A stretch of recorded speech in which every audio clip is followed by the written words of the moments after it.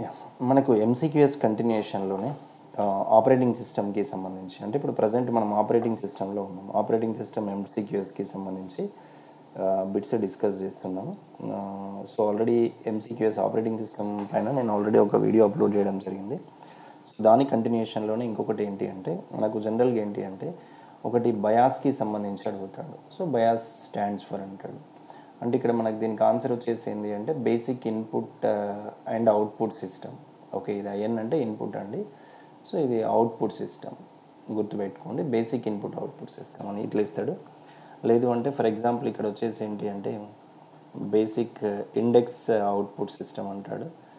Index output system అనొచ్చు. So ఇట్లా మనకు క్వశ్చన్ రైజ్ చేయడం అనేది జరుగుతుంది. సో సిస్టమ్ తర్వాత సి ఆప్షన్ వచ్చేసి బోత్ ఏ అండ్ బి అంటాడు, ఏ అండ్ బి. సో తర్వాత డి ఆప్షన్ వచ్చేసి నన్. సో ఇట్లా ఉంటుంది. అంటే బయాస్ స్టాండ్స్ ఫర్, మనకు బయాస్ అంటే ఏంటి జనరల్గా. సో బయాస్ స్టాండ్స్ ఫర్ అన్నప్పుడు ఎప్పుడు కూడా ఇది ఏంటి అంటే మనకు ఆన్సర్ బేసిక్ ఇన్పుట్ అవుట్పుట్ అని ఉంటుంది. సో కాబట్టి ఇక్కడ ఏ అనేది రైట్ ఆన్సర్ కింద గమనించాల్సి వస్తుంది. ఓకే, తర్వాత నెక్స్ట్ వచ్చేసి ఏంటి అంటే దీంట్లోనే మనకు బయాస్కి సంబంధించిన దాంట్లో అంటే ఆపరేటింగ్ సిస్టంలో ఇంకొక క్వశ్చన్ని కనుక మనం కన్సిడర్ చేసినట్లయితే ఈ క్వశ్చన్ మనకి ఎగ్జామ్లో చాలాసార్లు రిపీట్ అయిందండి. మోస్ట్ ఇంపార్టెంట్ ఎక్స్పెక్టెడ్ క్వశ్చన్ అది. టీఎల్బి స్టాండ్స్ ఫర్ అంటాడు. ఈ బిట్ మన కాంపిటేటివ్ ఎగ్జామ్లో చాలాసార్లు రిపీట్ అయింది. టీఎల్బి. So టీఎల్బి stands for. సో ఇట్లా మనకు క్వశ్చన్ అడిగే అవకాశం ఉంటుంది. ఇప్పుడు ఏ ఆప్షన్ వచ్చేసి ట్రాన్సాక్షన్. ఓకే, సో ఇక్కడ మనకు వచ్చేసి ఏంటి అంటే ట్రాన్సాక్షన్ లుక్ అసైడ్ బఫర్ అంటాడు. Transaction look, okay, aside buffer. Transaction look aside buffer. తర్వాత బి ఆప్షన్ వచ్చేసి ఏంటి అంటే దీంట్లోనే translation look aside buffer. So ఇక్కడ మనకు translation look aside buffer. Okay, so look aside buffer. తర్వాత సి ఆప్షన్ వచ్చేసి మళ్ళీ మనకి బోత్ ఏ అండ్ బి అనొచ్చు. సో జనరల్గా ఏ అండ్ బి. తర్వాత డి ఆప్షన్ వచ్చేసి ఇక్కడ మనకి నన్ అని ఉంటుంది ఆన్సర్. ఇక్కడ టీఎల్బి స్టాండ్స్ ఫర్ అంటే మనకు ట్రాన్స్లేషన్ లుక్ అసైడ్ బఫర్ అనేది బిట్టు గుర్తుపెట్టుకోండి. Translation look aside buffer. So ఇది ఒక పాయింట్ జనరల్గా. తర్వాత ఇంకొకటి ఏంటంటే మనకు ఆపరేటింగ్ సిస్టంలో ఇంకొక క్వశ్చన్. సో మనకి ఇక్కడ నెక్స్ట్ క్వశ్చన్ వచ్చేసి ఏంటి అంటే which of the following. For example ఇక్కడ మనకి which of the following is a single user operating system అంటాడు. Okay, which of the following is single user. ఓకేనా, following is single user operating system. Right, అంటే మనకు single user OS ఏంటి అంటాడు ఇక్కడ.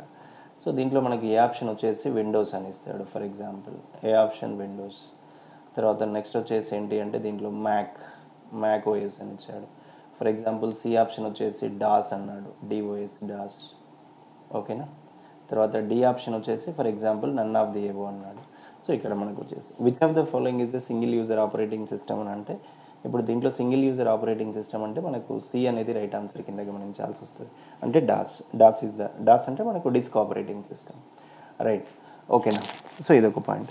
తర్వాత నెక్స్ట్ వచ్చేసి ఏంటి అంటే దీంట్లో ఇంకొక పాయింట్లో for example what is booting అని అడగొచ్చండి. వాట్ ఈజ్ బూటింగ్, ఇక్కడ క్వశ్చన్ అడుగుతాడు. ఆపరేటింగ్ సిస్టంలో బూటింగ్ అనేది కూడా ఉంటుంది కదా. సో వాట్ ఈజ్ బూటింగ్ అని ఇస్తాడు. ఇప్పుడు ఏ ఆప్షన్ వచ్చేసి ఏంటి అంటే లోడ్ డేటా అని ఇస్తాడు ఇక్కడ, లోడ్ డేటా. బి ఆప్షన్ వచ్చేసి ఏంటి అంటే లోడ్ ఫైల్ అని ఇస్తాడు, load file. For example C option వచ్చేసి ఏంటి అంటే load, okay, operating system from secondary memory. Okay, secondary memory to main memory అని ఇస్తాడు. Secondary memory to the main memory. Okay, తర్వాత నెక్స్ట్ డి ఆప్షన్ వచ్చేసి ఏంటి అంటే ఫర్ ఎగ్జాంపుల్ మనకి so all of the above అని ఇస్తాడు ఇక్కడ, all of the above. So ఇక్కడ ఇది క్వశ్చన్ అండి. సో వాట్ ఈజ్ బూటింగ్ అని అన్నప్పుడు ఇక్కడ లోడ్ డేటా అన్నాడు, లోడ్ ఫైల్ అన్నాడు, load operating system from secondary memory to the main memory అన్నాడు. ఓకే, అంటే ఇప్పుడు బూటింగ్ అనేది ఎప్పుడైనా ఎక్కడ జరుగుతుంది అంటే జనరల్గా మనం సిస్టమ్ ఆన్ చేసినప్పుడు. సో మనకు సిస్టమ్ ఆన్ చేసినప్పుడు ఆపరేటింగ్ సిస్టమ్ ఏమవుతుంది అంటే యాక్చువల్గా ఆపరేటింగ్ సిస్టమ్ అనేది మనకు సెకండరీ మెమరీలో వస్తుంది, సెకండరీ మెమరీలో ఉంటుంది. అంటే హార్డ్ డిస్క్లో కానీ సో ఇట్లా ఎస్ఎస్డీలో కానీ హెచ్డిడిలో కానీ మనకు ఆపరేటింగ్ సిస్టమ్ అని అక్కడ స్టోర్ అయి ఉంటుంది మనం ఇన్స్టాల్ చేసినప్పుడు. సో మనం ఎప్పుడైతే సిస్టమ్ ఆన్ చేస్తామో సో ఆటోమేటిక్ ఆపరేటింగ్ సిస్టమ్ ఏం చేస్తుంది అంటే సెకండరీ మెమరీ నుంచి మెయిన్ మెమరీకి లోడ్ అవ్వడం అనేది జరుగుతూ ఉంటుంది. సో అంటే ఇక్కడ మనకి హార్డ్ డిస్క్లో కానీ ఎస్ఎస్డిలో కానీ ఉన్న ఆపరేటింగ్ సిస్టమ్ డైరెక్ట్ ఎక్కడికి వస్తుంది అంటే ర్యామ్కి రావడం జరుగుతుంది. సో ఇట్లా వస్తుంది అంటే ఇక్కడ నుంచి ఇక్కడికి లోడ్ అవుతుంది అన్నట్టు. సో దీన్ని బూటింగ్ అంటారు. కాబట్టి C is the right answer కింద మనం గమనించాల్సి వస్తుంది. Okay right. ఇంకొకటి ఏంటంటే పోస్ట్ అంటే ఏంటంటే ఇక్కడ పోస్ట్ అంటే పోస్ట్ స్టాండ్స్ ఫర్, దీనికి ఒక బిట్ గుర్తుపెట్టుకోవాలి. అంటే ఇది పవర్ ఆన్ సెల్ఫ్ టెస్ట్ అన్నట్టు. డైరెక్ట్ నేను క్వశ్చన్స్ ఎక్స్ప్లెయిన్ చేస్తున్నాను. ఇక్కడ పవర్ ఆన్ సెల్ఫ్ టెస్ట్ అనేది ఇక్కడ ఆన్సర్ కింద మీరు గుర్తించాల్సి వస్తుంది. Power on self test. ఓకేనా రైట్. తర్వాత ఇంకొకటి ఆపరేటింగ్ సిస్టంలో ఇంకొక పాయింట్ని కనుక మనం కన్సిడర్ చేసినట్లయితే how to find the batch file అంటాడు. So how to find batch file in operating system. Okay batch file in OS. మనం ఓఎస్లో బ్యాచ్ ఫైల్ని ఎట్లా ఫైండ్ అవుట్ చేస్తాం? ఎక్స్టెన్షన్ .txt, తర్వాత నెక్స్ట్ వచ్చేసి .dll, తర్వాత సి ఆప్షన్ వచ్చేసి సపోజ్ exe, తర్వాత నెక్స్ట్ .bat అని ఉంటుంది. సో ఇది. సో ఇప్పుడు how to find the batch file in operating system అంటే ఎప్పుడు కూడా మనకి కొన్ని ఆల్రెడీ మన వీడియోస్లో మీకు ఆల్రెడీ ఇంపార్టెంట్ ఫైల్ ఎక్స్టెన్షన్స్ అనేది దాంట్లో అప్లోడ్ చేయడం జరిగింది. సో దాంట్లో మనం ఎప్పుడు కూడా ఆపరేటింగ్ సిస్టంలో బ్యాచ్ ఫైల్ని మనం ఐడెంటిఫై చేయాలి అంటే సో దానికి సంబంధించిన ఎక్స్టెన్షన్ ఏదైతే ఉంటుందో దాన్ని .bat కింద కన్సిడర్ చేస్తాం. సో దీనికి ఆన్సర్ వచ్చేసి ఏంటంటే so now D is the right answer కింద గమనించాల్సి వస్తుంది. రైట్. తర్వాత నెక్స్ట్ వచ్చేసి ఏంటి అంటే జనరల్గా ఇంకొక పాయింట్ని కనుక మనం పరిశీలించినట్లయితే దీంట్లోనే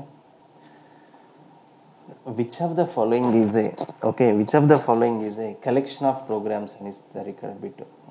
సో ఫర్ ఎగ్జాంపుల్ ఇక్కడ మనం బిట్ని కనుక మనం పరిశీలించినట్లయితే which of the following right which of the following is a collection of programmes అని ఇట్లా ఇస్తాడు. సో ఇక్కడ కలెక్షన్ ఆఫ్ ప్రోగ్రామ్స్ అంటాడు. బిట్ గుర్తుపెట్టుకోండి. కలెక్షన్ ఆఫ్ ప్రోగ్రామ్స్ అనొచ్చు, లేదు అంటే గ్రూప్ ఆఫ్ ప్రోగ్రామ్స్ అనొచ్చు. ఓకే దీంట్లో మనకి ఎట్లా ఇస్తాడు అంటే for example collection of programmes అన్నాడు. సో దీన్ని బూట్ అని ఇస్తాడు, బూట్ ఫైల్ అంటాడు. ఫర్ ఎగ్జాంపుల్ బి ఆప్షన్ వచ్చేసి ఏంది అని అంటే ఐకాన్ అని ఇస్తాడు, icon. For example C option వచ్చేసి యాక్సెసరీస్ అని ఇస్తాడు, accessories. For example D option వచ్చేసి ఇట్లా నన్ ఆఫ్ ది ఎబో అని ఇట్లా క్వశ్చన్ ఉంటుంది. చూడండి which of the following is a collection of programmes అన్నాడు. అంటే కలెక్షన్ ఆఫ్ ప్రోగ్రామ్స్ అన్నా మన గ్రూప్ ఆఫ్ ప్రోగ్రామ్స్ అన్నా సో జనరల్గా మనకు ఆపరేటింగ్ సిస్టంలో ఇవి ఎక్కడ ఉంటాయి అని అంటే యాక్సెసరీస్లో ఉండడం జరుగుతుంది. సో ఇది యాక్సెసరీస్కి సంబంధించి కాబట్టి ఇక్కడ యాక్సెసరీస్ అనేది మనం రైట్ ఆన్సర్ కింద గమనించాల్సి వస్తుంది. ఓకేనా యాక్సెసరీస్ రైట్. సో వాటికి సంబంధించిన దాంట్లో తర్వాత నెక్స్ట్ వచ్చేసి ఏంటి అంటే దీంట్లో మనకి యూజ్ ఆఫ్ ఆర్టీఓఎస్ అని అడుగుతాడు. నెక్స్ట్ క్వశ్చన్ వచ్చేసి యూజ్ ఆఫ్